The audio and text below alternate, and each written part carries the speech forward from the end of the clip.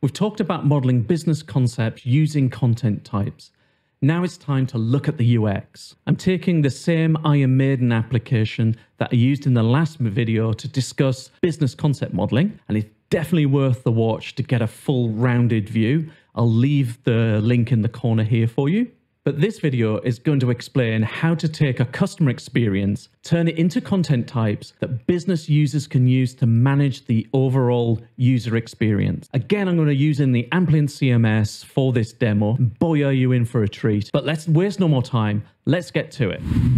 So this is the Vue application I built myself. It took me about 2 weeks and it's completely driven by the Amplience Headless CMS. And all the images are delivered by the Amplience Dynamic Media Service. This is currently running on my own machine right now, so I can't send you a link. But for the devs out there, for reference, I've used Vue with Vuetify for the UX framework. So the key part of the experience where everything starts is at the home page. At the top, we can see an app bar with the menu. Then we have a masthead with a nice image. You can also see the Maiden logo. And beneath the masthead, we have 4 different components. We have the tours list component that shows you up and coming performances with a nice background image. We have a promo banner, and this is advertising the Senjutsu album, the new album they just released. We also have an image gallery of photos, and we have a video gallery. All of this is managed within Amplience Headless CMS. If we open up the menu, we can see a tours section with the ability to connect to past tours or future tours.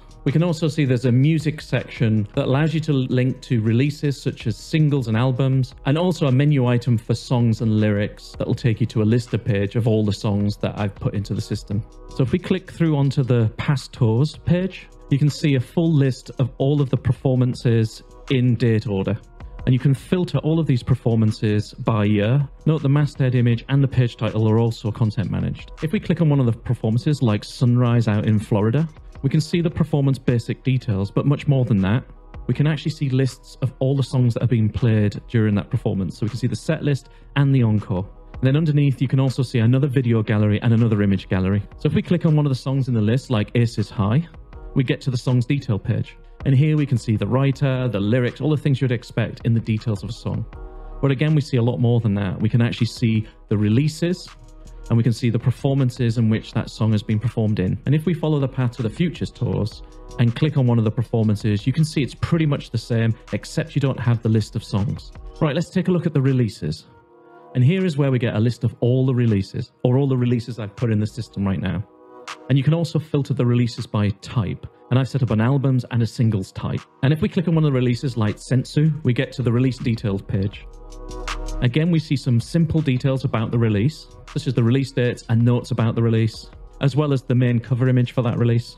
Just like the performance detail, you can see there is a list of songs. Again, if you click on one of those song links, you get back to a song's detail page. And finally, if we click on songs and lyrics, we get to a full list of all the songs by alphabetical order, so you can click directly through to a song's detail page. Before we can start to actually model the content types of the user experience, let's define the UX concepts for this band site. In the first video that I did, we modeled out all the business concepts, and that really created the main content base for all the content that will flow throughout the site. But let's start looking at the UX components and the UX concepts that draw that content into the experience. So the first UX concept is that of a page in the application. Although Headless CMS doesn't actually use a specific templating technology, I've actually defined a master template for the UX itself that will thread through every single page. Each page will start with an app bar where the menu will sit, and then a masthead with a background image and a page title if you wish. And at the bottom, we'll have a very simple footer. And in that center space between the masthead and the footer, that's where all of our content will actually go. That's where all of the specific page componentry will sit. So let's look at the specific components in each page. We'll start with the home page. The home page, as I said earlier, is based on 4 components. The tours list will show a list of all the up and coming performances, and that's a list that the users can create themselves. Then we have a banner which allows you to promote releases, and that'll have a call to action link that'll take you to a release details page. The homepage also has two gallery components, one for images and one for videos, and these are YouTube videos. And I went through how to define those content types in the previous video. Okay, let's move on to our functional pages. We have functional pages for listing, and that includes tours and performances and listing releases, or even listing all the songs that have entered into the system. Many of the listing pages have filters, such as the releases page, which allows you to filter down by release type. The lister pages allow you to then connect to a details page, like the release detail or a performance detail page. Finally, we have one of the main central functional pages, the song detail page. And this provides all the componentry to give you details about the song, but also references, releases, and performances that that song is a part of. So now let's take a look at the primary navigation. The navigation has two sections, one for tours containing links to past tours and future tours, and a section for music, for linking to the releases lister page and for linking to the songs lister page. So that's a quick run through of all the UX components. Let's move on to what do we want to manage within that componentry. So we have a business model filled with content, and we've defined all the user experience elements. The real question is, what should we actually manage? Let's take a very simple view for the implementation process for a headless CMS. We have creatives that design the user experience. We have business users defining the business requirements for the experience and the functionality. And we have the developers that pull that together and actually build the experience. Once that's been built and implemented, you need then to operate the system. And to do that, you'll have business users to operate the systems involved, such as the CMS and the e-commerce platform. And the things that you can manage are not just constrained by the systems themselves, but what the developer has actually enabled in the implementation. This is no more so than in the UX. So what do I mean by that? If the developers are not given the requirements for managing parts of the user experience, it will mean that those aspects will be embedded into the code of the user experience, meaning that it will take developers to make changes. This will mean that business users will not be able to optimize or reuse elements of the user experience for things like new campaigns, new performances, or even feedback on the customer experience itself. As part of the requirements capturing process, you need to consider what attributes of the customer experience you want to manage and what components need to be managed by the CMS. So the developers can ultimately use the functionality of the CMS to enable the business users to manage those experiences. Otherwise, changes to the UX will always be in the domain of the developer. So at a high level, what are these considerations? Well, first of all, you have styling or theming, you have layout, content, and configuration. Next, when defining content types, not only do we have to think how complicated they would be if you try to manage everything, but also what level of reuse that you want from these components. If we take a simple continuum with app-specific components on one side of the scale and completely generic and agnostic at the other end of the scale, we can see where the options for configuring UX component content types sit. Sitting on the far left, we have app-specific settings and config. And then on the far right, we have content. So that can be anything from labels to promotional content that's not part of the business model. And then somewhere in the middle, you have layout maybe a little bit on the left. Then styling and theming sits in the middle and maybe to the right. That could be as simple as defining hints for text to be light on a dark image, or more generic theming attributes that can translate across many other applications. Before we move on, if you like this video, please do me one quick favor. Can you click on that like button so this video can spread to many others?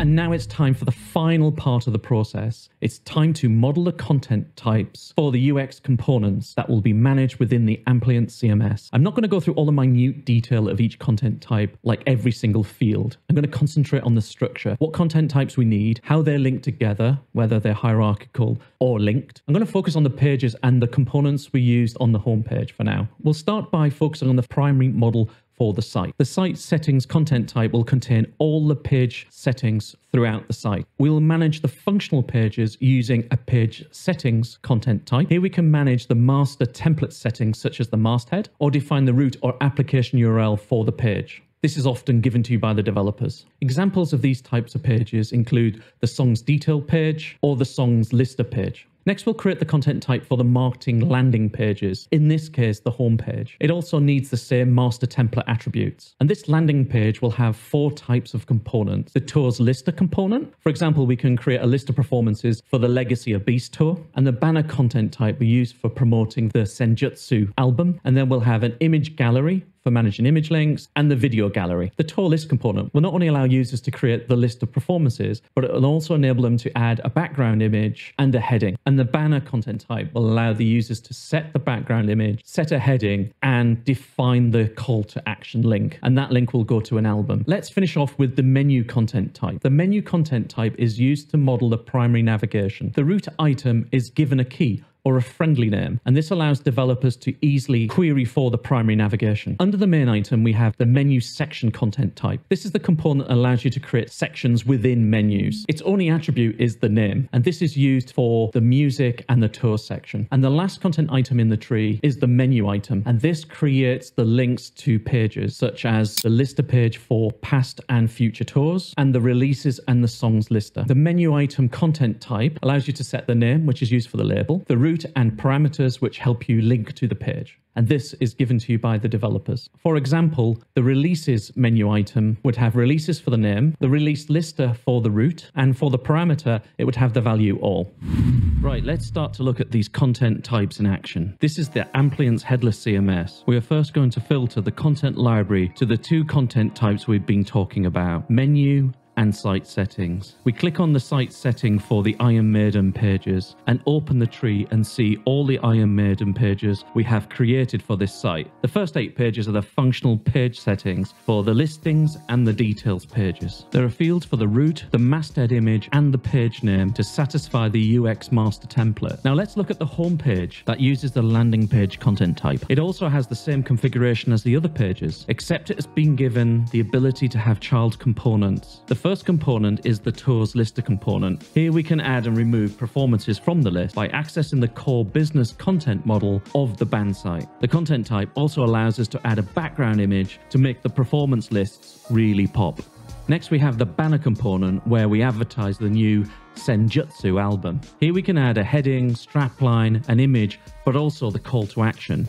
We create the call to action by linking the banner to the album content that's contained inside the core business content model. Here you can see the entry for the Senjutsu album I created in the previous video. The next component is the image gallery, where we can add, remove, and arrange images in a list. Finally, we have the video gallery component where we manage the list of YouTube videos that we want to promote. Now let's take a look at the menu content type. Here we will explore the primary navigation content. For this menu, we gave it a key or a friendly name that the developers can use to retrieve it. We also have 2 section content items for tours and for music. The sections have menu items that point to the functional pages that we have defined. Each menu item has a name used for the menu item label, such as releases, and a root name and parameter that points to the functional page that's provided by the developer, or me in this particular case. So that's a quick run through of the content types in action inside the Amplience Headless CMS. Not only can you see how easy it is to manage the UX in this model, but also how it connects to the business content we created in the last video.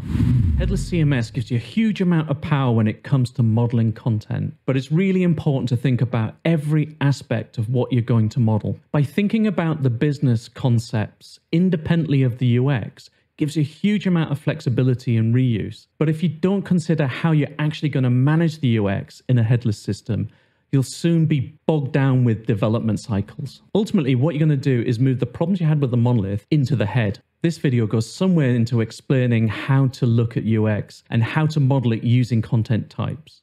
But watch this space for a more detailed video in the future. But for now, take a look at this next video and learn more about modular content and how to use it in a headless CMS. And if you like this video, don't forget to press the like button. But for now, it's time to say thank you, and I'll see you next time.